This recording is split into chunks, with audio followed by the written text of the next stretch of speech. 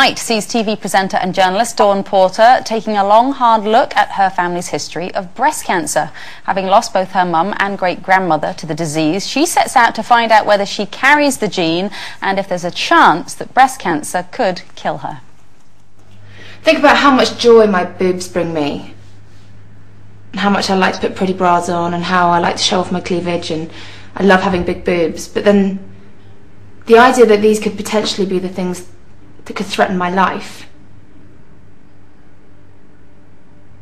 makes me look at them in a whole different way.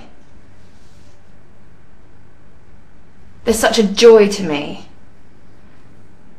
but they could potentially kill me.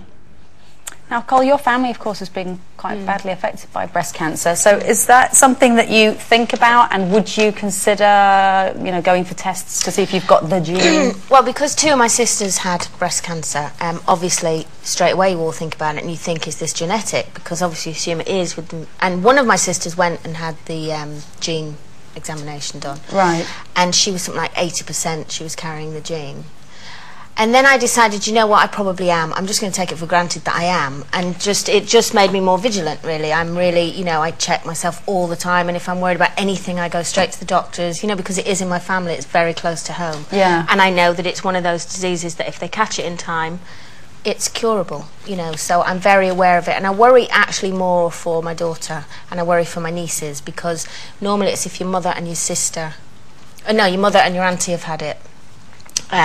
It can be that it's genetic. Much so I worry likely about my nieces, because obviously their mum and their auntie have had it. And you've also had Alzheimer's in your family, haven't you? And there was that article today that drinking 2 cups of coffee a day could be beneficial in slowing and maybe even reversing the effects of Alzheimer's. Obviously, they're going to need a lot of further testing and stuff well, I mean, with Alzheimer's, you know, Alzheimer's is a completely different thing, because I really worry about that, because I watched my mother go through that, and what it did to her and what it did to us as a family. And I'm not sure, certainly at this stage, that at the moment I don't think that there is a link that it can be hereditary at the moment. You know, they are.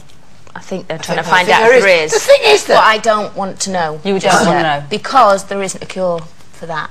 And so what I would do is I would probably spend the rest of my life worried sick every single day. This is it. And I don't want to know about that. Knowledge is power, but it's also neurosis, isn't it? I mean, yeah, I'm all for checking up and being aware of your health to a degree, but the trouble is, you know, if you spend your life worrying about what you might get, I mean, I understand if you've got a history of breast cancer, obviously, and I'm with Coleen on the Alzheimer's. I mean, my mother had Alzheimer's. I think you know, they have thought it can be hereditary. It depends which Alzheimer's. But to be honest, I think you've just got to be careful and be aware. Get on and enjoy your life. But I mean, I do think there is a certain worth in sort of finding these things out if you're trying to find out something over which you can exert an effect. For example, if you were worried about heart disease, to have a scan or some kind of testing, you can turn that around. You know, you can change your diet, you can stop smoking, you can do things to prevent it happening. So in that instance, I think knowledge is power. Or stop yourself worrying. Or stop yourself worrying about it and get the all clear. And like my dad did that. He had one of those all over life scan things, and he was convinced, absolutely convinced, that every day was a bonus after 65, and he was convinced any minute now he's going to drop dead from a heart attack, because he's a big guy, enjoys life big time. And he went and got this life scan, and he got absolutely the all clear, and it's given him a renewed vigour, because now it looks like he's probably got another 20 years, you know, touch wood. So it's kind of given him a nice sunnier outlook. But still, there are no guarantees, are there?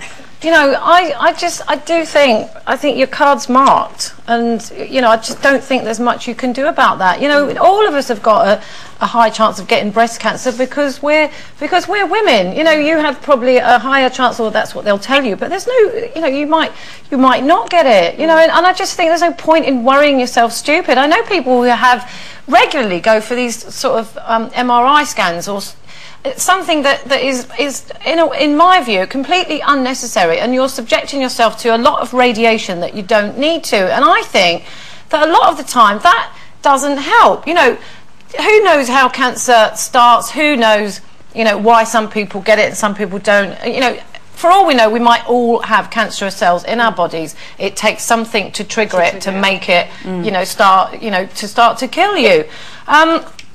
And I just think, I feel personally that I would just want to leave. I want to leave well alone, you know. And I do things to try and prevent. You know, I know my diet's good, and I've had certain checks, you know, for diabetes, because there's diabetes in my family. And I know all those things, I'm okay. And it is about self-diagnosis, and it's about early diagnosis on certain things that you can do something about. But there are a lot of things that you can't do anything about, and I don't see the point in ruining the rest of my life worrying about the fact that I might get something, because I might get it anyway. Right, well, for